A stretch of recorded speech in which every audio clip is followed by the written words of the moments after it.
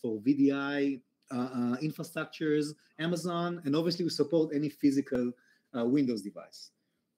The other component running at the customer site would be the ControlUp monitor service, which runs as a Windows service on dedicated servers, and it's in charge of 24/7 alerting and historical data uploads. So essentially, our Insights Analytics platform is getting its data from the continuous uploads done by the monitor service running at the customer site.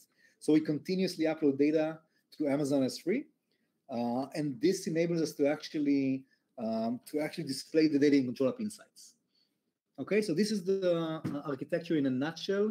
Obviously, any follow-up questions, just contact our support or pre-sale guys.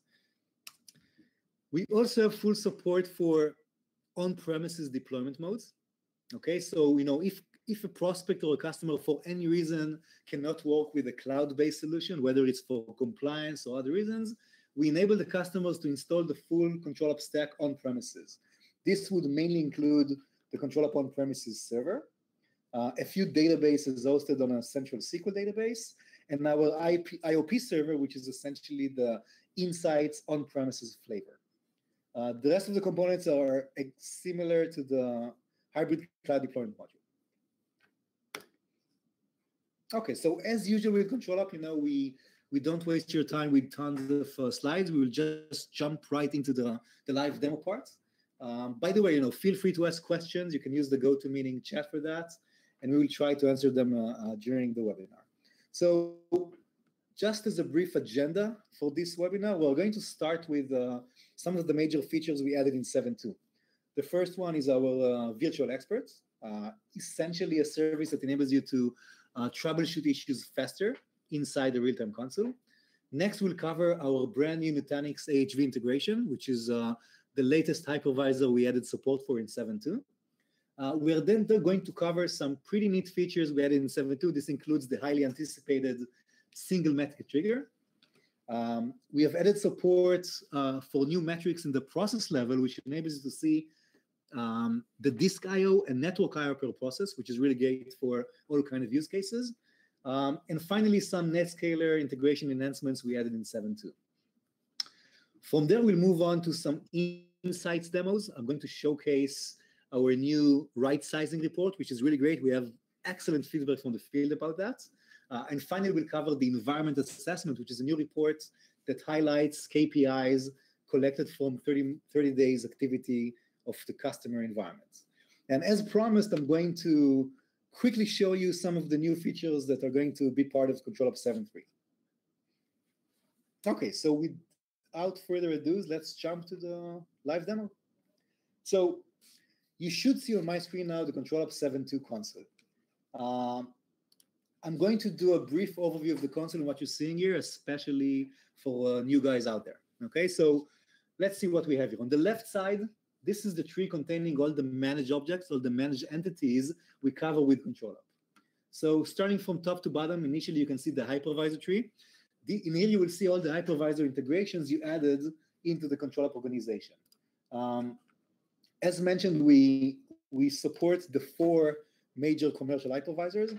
VMware, XenServer, and Hyper-V were available before 7.2, and Nutanix Acropolis is a new integration available since 7.2. So I'm going to cover that a bit later today. Once the hypervisor is connected, it will populate the host view with the relevant hypervisor boxes. Again, it could be ESXi, Hyper-V, AHV, or XenServer. It will also populate the computers view with all the VMs we found from the hypervisor connection.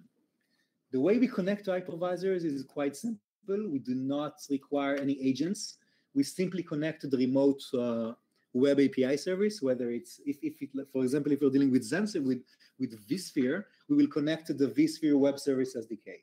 So the only prerequisite would be defining the web service running on the vCenter and providing read-only credentials to that service. Once this is configured, that's it. We are fully integrated with vSphere. Moving forward, we have integration with Amazon, right? So anyone who is managing EC2 VMs, he can actually connect to the Amazon EC2 region and automatically enumerate EC2 instances and see cost and performance metrics in real time. We do support API level integration with Zen Desktop. Okay, again, the integration is quite simple.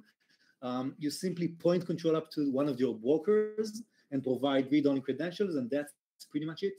From that moment on, we will continuously run two types of queries against the Zen desktop site. One would be based on the OData REST API to get data from the monitor service, and the other would be PowerShell API to get health status for the brokers and some VDA and session data you will see later on. New in 7.1 is the NetScaler integration. Again, the same concept where we connect remotely to the API service. In this case, we're using the Nitro APIs that NetScaler exposes, which allows us to get health and performance data from NetScaler with very minimal footprint on the actual NetScaler box. We have added a few metrics in 7.2, which I'll cover a bit later down the line. And finally, once we cover all the external data sources, we have our very own agent running inside the guest OSs. So in 7.2, we support all the Windows flavors. This includes anything from Windows 7 up to Windows Server 2019. And you will see during the demo what kind of metrics we can get from the agent. This includes some pretty advanced metrics such as application load time, login duration metrics, latency, process IOPS, etc. The views is where you can actually consume the real-time data. So we have views for covering the hosts. We can see the computer data in real time. We see sessions, processes. We have storage views where we can see all the data stores, which the different hypervisors exposes. Obviously, NetScalers. So everything can be reached via here to see the flat views. And obviously, we have drill downs, which we'll cover once we reach the virtual expert demo. Okay, so this is, in a nutshell, the ControlUp real-time console. Now, I do want to start with one of the coolest new features in 7.2, and that would be the virtual expert assisted troubleshooting. Okay, so let's start with a live example here. You can see here in the host view that ES602 is currently experiencing very high I usage. It's actually more than 5,000 IOPS, which obviously caused the stress level to reach a critical state. Now, in 7.2, by the way, you can always double-click on the stress level column to see exactly which metrics are contributing to the load, which is really nice and makes understanding the stress level column much easier. And the newest addition is the ability to actually click on the problematic cell like I'm doing here. And the virtual expert will suggest to you guys the next drill down steps in order to find root cause. Okay, so I'm going to actually go ahead and try and click the final drill down suggestion here. And ControlUp will automatically drill down all the way to the processes view and show which process is actually causing the I/O issue on the entire host. Okay, so again, it's pretty cool. With a single click, I can see the specific process on the specific session causing the issue all the way down, or in this case, up on the host experiencing the issue. Okay, so again, pretty cool. I'll show you one more time. I'm going back to the host level. I'm clicking on the relevant column here, and I can either drill down, double-click on the column, or drill down directly to the suggested last navigation step. If I go ahead and double-click on the column, you will see that ControlUp automatically navigates to the next drill down step, in this case, the VM view, and it's showing me the VM's view running on this specific hypervisor, and it's automatically sorted by the most relevant column, in this case, the virtual read IOPS. So we can see that CRDSH01 is the offending VM consuming most of the IOPS on this specific hypervisor. I can either, again, click here and drill down directly to processes, or double-click the cell itself and drill down to the next suggested layer, in this case, sessions. And then again, double-click this highlighted cell here and actually drill down again to the process causing the issue. Okay, so again, the Virtual Expert in 7.2 offers a brand new way to intuitively find the root cause, either by taking you directly to the suggested view or by highlighting the most probable cause of the issue on the grid you're currently seeing. Okay, now, one question which we have seen a lot with this feature is it customizable? Can you guys actually play with the drill down exercise and add your own drill down rules? So the answer is yes.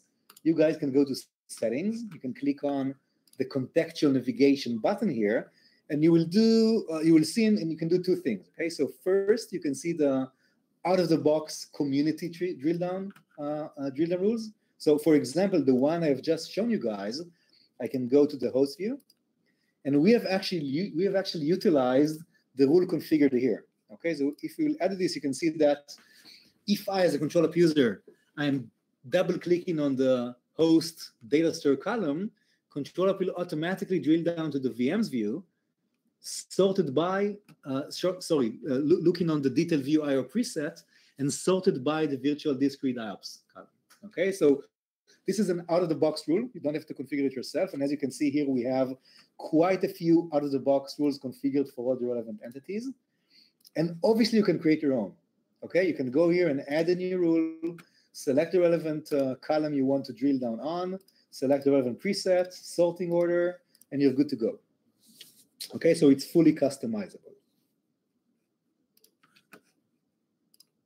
Now, I do want to highlight two more features that relate to the virtual expert concepts. One I've shown already is the fact that you can actually double-click the stress level and quickly see which metrics are contributing to the stress level, which is a great addition in 7.2.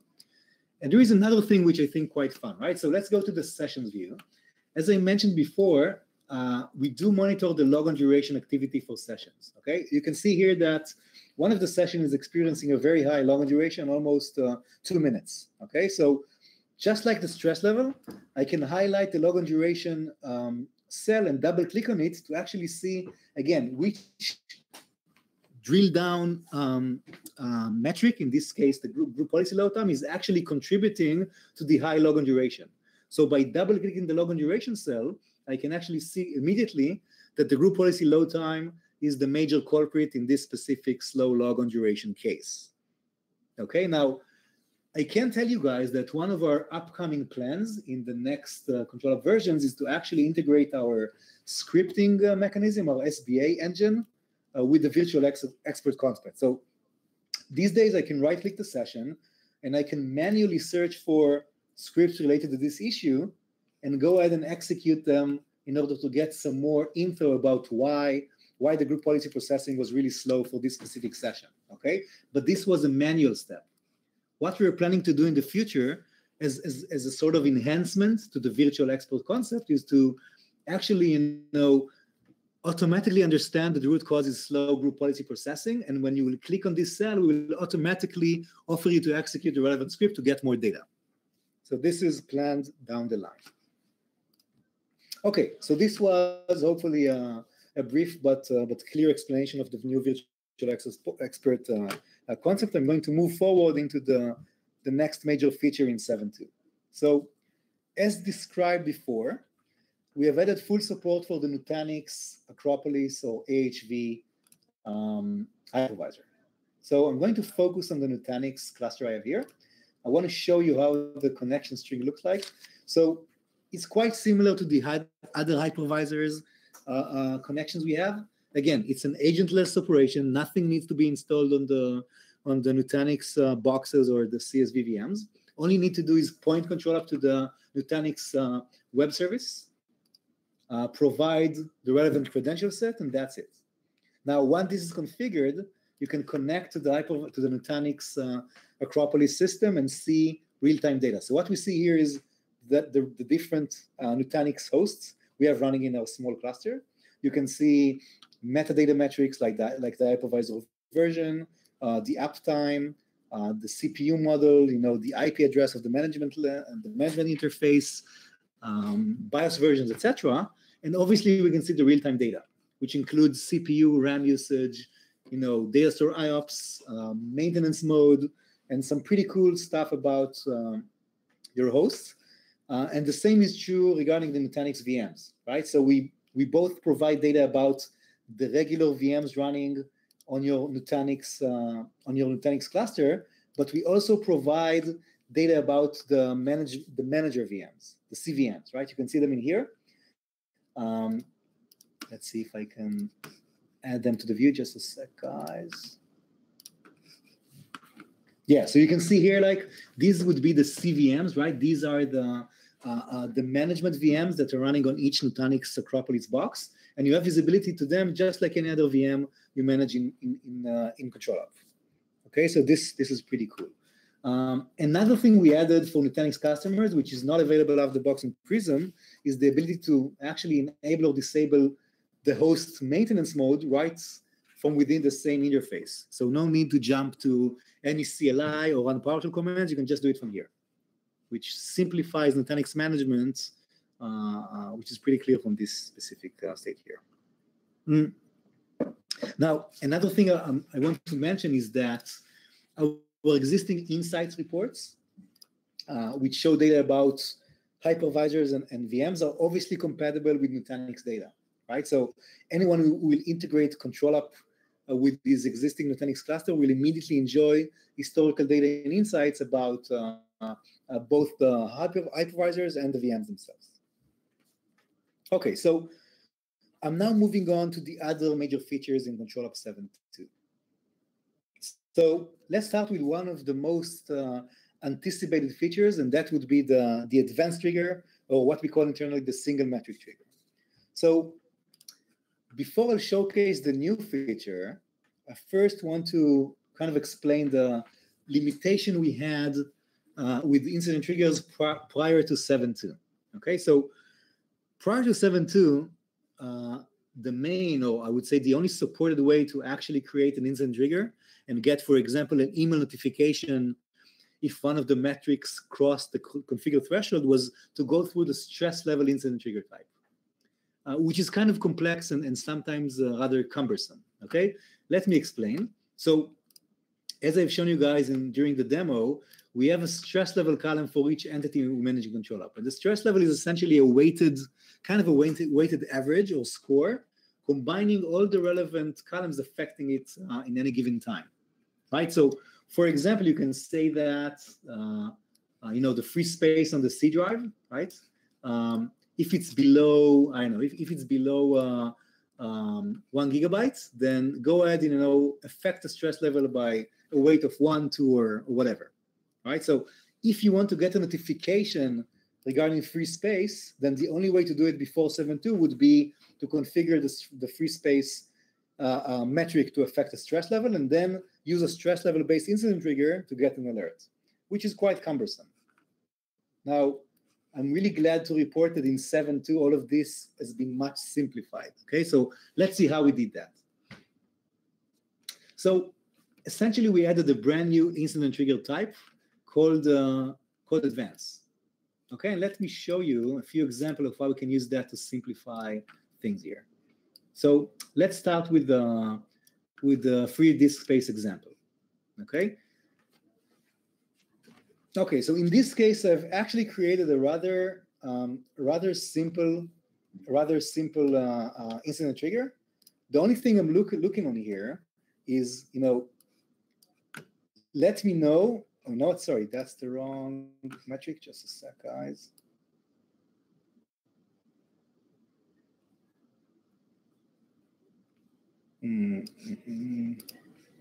Okay, sorry, that's the one I was looking for. Okay, so what we could do with the new trigger type is essentially configure a pretty simple scenario, like something you see here, and basically add a single filter looking on one metric. Okay, in this case, the free space and system drive. So this incident trigger, the only thing it will look for, it will continuously monitor the free space and system drive metric, and once it becomes lower than 5 gigabytes, as configured here, it will trigger an alert. Okay, so no need to go through the stress level, no need to configure any kinds of weights or anything of that sort, and obviously you can configure the minimum duration. Okay, so not so relevant for free space, but for example, if you want to get a notification about high CPU usage, you can simply configure this new advanced trigger to watch over the CPU metric and report once it's crossing, for example, 90%, but you can configure here that it will trigger only if it was happening for more than 3 minutes, for example. Okay, so again, a very simple way to create alerts in ControlUp 7.2 by using the new advanced incident trigger type. Now, one of the questions we got from this, after some customers see this feature is, can we actually configure incident triggers on text-based columns, right? Not only metrics. And I'm happy to say that the answer is yes. Okay, so let's look at another example in here. Let's look on Zen Desktop VDA registration. Okay, so by using the new advanced trigger, I can actually configure something similar to what you're seeing on screen here. Okay, so I can either do it with a simple filter like you see here, or I can configure the state to show a different state. Okay, so let me explain. What you're seeing in here is a trigger that will fire whenever the XD registration column for the VDA will switch to an unregistered data set. So again, this is a text-based column, but we can still use that to create an incident trigger in 7.2. So the incident trigger, the new incident trigger in 7.2 supports both performance metrics and text-based metrics, which we already saw a lot of customers using that to actually beef up their monitoring status in 7.2. And there is one other example I want to show you guys, which kind of show how simplified this is. Let's see if I can find that in here. Yeah, okay. So this is one of my favorite examples. So again, using the new advanced trigger type, I can simply create a trigger based on the session record. I told ControlUp to look for sessions who has any state before, but once specifically the log on duration column is reporting higher than 60 seconds log on duration, go ahead and create an incident and send me an email alert. Okay, so again, we can use this trigger type on any type of column you see in the console, whether it's performance-based or text-based, and create simplified alerts for your environment. Okay, I'm moving forward to another new feature in 7.2, probably one of my favorites because I was kind of involved in the research, I guess, and that would be the new process metrics. Okay, so let's look here real quick. So this is the ControlUp processes view you see here, and these are the new metrics we added in 7.2. So it's important to mention that before 7.2, we also had IO metrics for processes, but the thing is they were aggregated metrics that were aggregating both the network and disk IO. So there was no easy way to distinguish between network-related IO and disk-related IO, and this is now completely solved in 7.2. As you can see here, we have the disk reads and write kbps for each process, and the network send receive kbps per process. Okay, so let's try and generate one quick example in here. I'm going to open. I'll try to open a YouTube video here. Let's do it live. The ControlUp way. So I'm going to browse to YouTube. Hopefully, you won't see something embarrassing in my feed here. Let's look for any kind of 4K trailers. Hopefully, they will generate some nice traffic here. So what I'm hoping to show here is that by using the new feature, we can actually find that the IO generated by this process is not disk bound, but rather network bound, or both, depending on the way the app works. So let's go ahead and try to find this specific iExplore process here. And we can use our built-in browser URL feature to actually see which process we're dealing with. And you can see it here. Okay, so you can see here like the deviation between the network usage and the disk IO usage. You can see that obviously most of the generated traffic is actually network received, right? Because this is essentially a download stream from the network to the browser running here in my data center. Okay, so again, new feature in 7.2, easy way to distinguish between disk IO and network IO on the process level.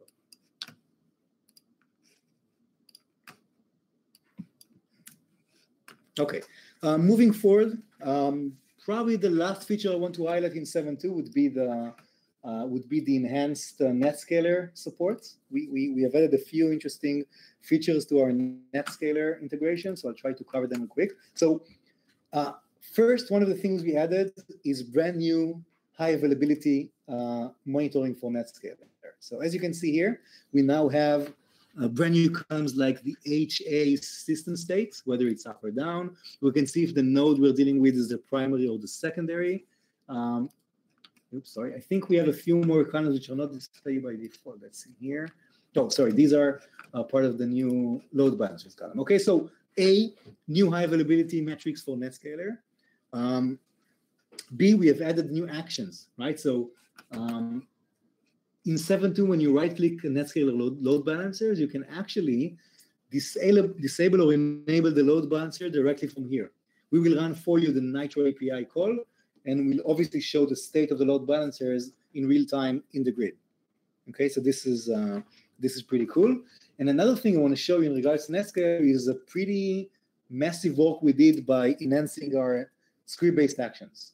Okay, so I think some of them are installed here. You can see some of them running here. So we now have new script-based actions that can get new data about the NetScaler, whether it's the license information, some more advanced statistics, etc. For those who are not familiar with the script-based action feature, the only thing you guys need to do as a customer is click on the script-based action button here, and then you can actually browse our online community store. For example, browse for NetScaler specific scripts, and just click on Add Scripts, and then it will be available as a right-click action from within the console. Okay, so these are the primary NetScaler enhancements in 7.2. Okay, so this was a quick tour of the brand new feature in 7.2. Again, as a highlight, the brand new virtual expert assisted troubleshooting, Nutanix HV integration, the new advanced triggers, which enable you to simplify alerting by configuring a single metric as a condition, the process disk and network I/O, and finally the NetScaler enhancements we've just seen. Okay, so I do want to move forward with the insights related features. Okay, so let's log on to Insights here. And again, just as a reminder, Insights is our web-based historical reporting and analytics solution. I'm going to fire up the solution. For those who are not familiar with Insights, the initial page is called Top Insight. That's essentially a dashboard showing you the major last 24 hours of activity. Okay, so this includes stuff like a unique number of sessions, VMs or hosts with high CPU peaks, the most popular apps. So basically, a myriad of widgets you're seeing on screen right now. It's a great way to get kind of a high-level overview of what's happening in the environment. And again, this is based on the previous day activity. Now, recently we added 2 new reports, and that's what I'm going to cover. That's what I'm going to cover in this webinar. Okay, so the first new report is the environment assessment. In here, we are actually aggregating the last 30 days of data and then providing some really high-level but excellent stats about your environment. Okay, so let's go ahead and cover that a bit before we jump into the sizing recommendation report. So first, let's describe the data set. So as mentioned, ControlUp Insights actually crunch in real time the last 30 days worth of data coming in from the monitor service. And then it's displaying a set of widgets based on the data sources that includes interesting KPIs and findings. Okay, let's start with the top bar. The top bar is a simple, it's kind of a simple overview of the data set we're looking at. Okay, so over the last month in our specific ControlUp corporate environment, we have seen 12 hosts, 12 hypervisors. We have seen a bit more than 500 VMs, almost 100 managed computers. Managed computers are essentially computers that has the ControlUp agent running. Okay, we can see the unique number of client names and unique number of users. This is really relevant for anyone dealing with per device or per user licensing. We can see the total number of sessions and the total number of apps running in our environment. If we scroll down a bit, we can start seeing the actual widgets based on the data. Okay, so we have trends widgets, which will show the major performance metrics for each entity we cover. So here you can see, for example, what would be the average CPU user across the entire host population we're monitoring. So you can see in our case, we're firmly around 50%. Same is true for RAM, for I/O, and for network usage. The same widget exists also for computers. And the same is also available for sessions, but for sessions, rather than showing you the CPU RAM I/O footprint, we actually show you some interesting KPIs that are more relevant for end user computing environments. So you can see the peak concurrent active sessions over time. You can see the average login duration, again, over the last 30 days. You can see the overall bandwidth, available bandwidth for sessions, and you can see the average latency. Okay, and each of these, it's important to note that each of these metrics here can be drilled down further to the relevant report. Okay, so login duration will actually drill down to the session activity report, where you can see the login duration stats on a per session basis over the same time frame. Okay, and the same is true for if you want to see the host CPU usage over time, you can again click on the relevant icon in the top in the environment assessment report and drill down to see the additional data. Okay, so the same is true for any of the reports we see here.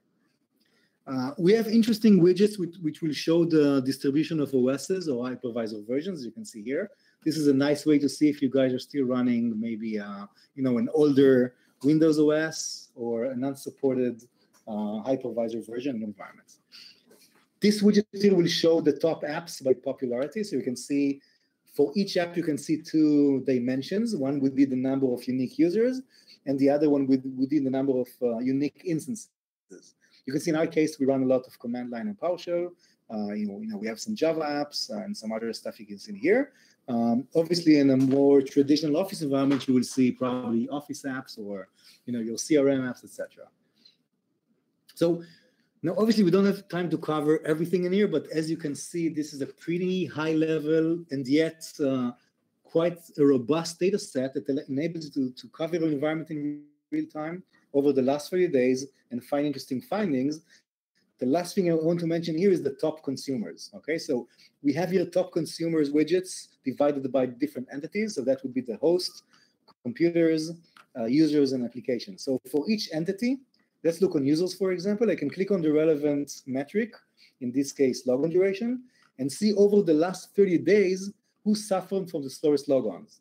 So we have a few guys in here, and the same is relevant for computers, right? So we can click on RAM and see which computers over the last 30 days were utilizing the highest amount of RAM in my environment.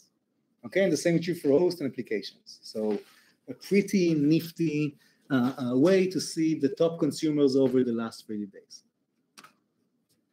Okay, I'm going to move forward into the sizing accommodation report. This is by far my favorite report in Insights. I think that after we'll see this 5 minutes demo, you will agree with me. So what we're doing here, again, we're looking on the last 30 days worth of data, and we essentially try to do two things. Hey, show you in high level what's your over-provisioning state in regards to CPU and RAM in your managed estates. And B, we show you the specific recommendations on a per workload basis. Okay, so let's start with the high level data. So again, we're looking on 1 month worth of data, as you can see here, and the screen is divided to CPU sizing widgets and RAM sizing widgets. Okay, so let's look on a few interesting KPIs. You can see in my case, out of almost 100 managed computers, we can see that 71%, which is a bit more than 70 computers in my case, are over-provisioned from a CPU perspective. Only 22% are right-sized, and 7% are under-provisioned. Okay, and you can see the same numbers from a RAM perspective. Okay, what we're showing here, which is pretty interesting, is essentially how much RAM you can actually get back to the cluster, right? Because we are obviously not utilizing almost a bit more than 300 gigabytes in here, and all of this can be brought back to the cluster and be claimed by other VMs, assuming you will follow our right sizing recommendation here. Okay, we also show you how your organization is ranked compared to the other organizations we have in our database. Okay, so in our case, I'm pretty good. So I'm better than almost 60% of the organizations. I can tell you that based on our research finding, more than 90% of the organization are massively over-provisioning their environments. And I'll cover that in a bit. Okay, so again, on the top part of the report, this is high-level metrics about your CPU and RAM over-provisioning. If we scroll down a bit, we will get this grid, which shows you the recommendation on a per VM or per workload basis. Let's sort this based on RAM recommendation. You can see here this IOP LS server, LS01 server. let's see what we see here. Okay, so first let's look on the suggestions. So we see that currently this VM has 12 CPUs assigned and 32 gigs of RAM, and you can see our suggested numbers in here. So we suggest downsizing this VM to 6 virtual CPUs and downsize it to 14 gigs of RAM. And on the lower part here, you can actually see the justification for this, right? So which stats are we based on that actually allows us to be really confident about our suggestions. So what you see here is the CPU usage over time. This graph here is the actual CPU usage. The blue line is the number of assigned CPUs, and the dotted line is what we suggest. So as you can see, over the past month, we, like only once or twice, we actually reached the 6 CPU usage, which is a great justification to go ahead and downsize this VM. And the same is true for RAM usage. You can see that we have 32 gigs assigned, but we never crossed the 14 gigs RAM usage. Okay, so this is, again, a really great way to see which VMs are massively over-provisioned and go ahead and fix that. And then you can go back in here and see that indeed you reclaimed proper resources, and now less VMs are over-provisioned. Okay, now, as I mentioned, we actually did a pretty massive research on this data. I'm going to send you via the chat right now a link to download our white paper. Let's see if I can do it here. Okay.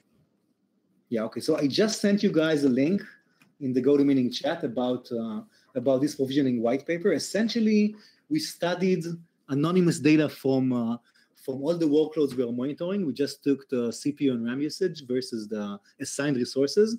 And as mentioned, we have found that, tons of them are way over provisioned. So go ahead, download the white paper, read the data, and obviously go ahead and use the sizing recommendation in your environment to actually optimize your own estate. Okay, it's pretty easy as you can see it. The only thing you need to do is install the monitor service, make sure data is uploaded, and then consume the sizing recommendations you can find here. Okay, so these are the 2 new reports in Insights. One small note for those who have seen this report before. Just recently, in the latest Insights version, which was deployed, I think 2 or 3 weeks ago, we have added a folder selector to this report. So now you can actually focus on a specific data set, and Insights will actually filter the data to show you the recommendations only for that specific selected folder in here. Okay, so it's a small enhancement to the size recommendation report. Okay, so as promised, I am going to show you a sneak peek of what's coming in 7.3. So let's do that. Okay, so what you're seeing on screen right now, this is an alpha version of ControlUp 7.3. I want to show you the 2 major features we are working on, and I think it's going to be super cool for anyone managing, let's say, a more hybrid environment back in his network. So the 2 major features are VMware vSAN integration, and for the first time ever, we now support Linux environments, and we can actually show in real time process data and ingest data for Linux workloads.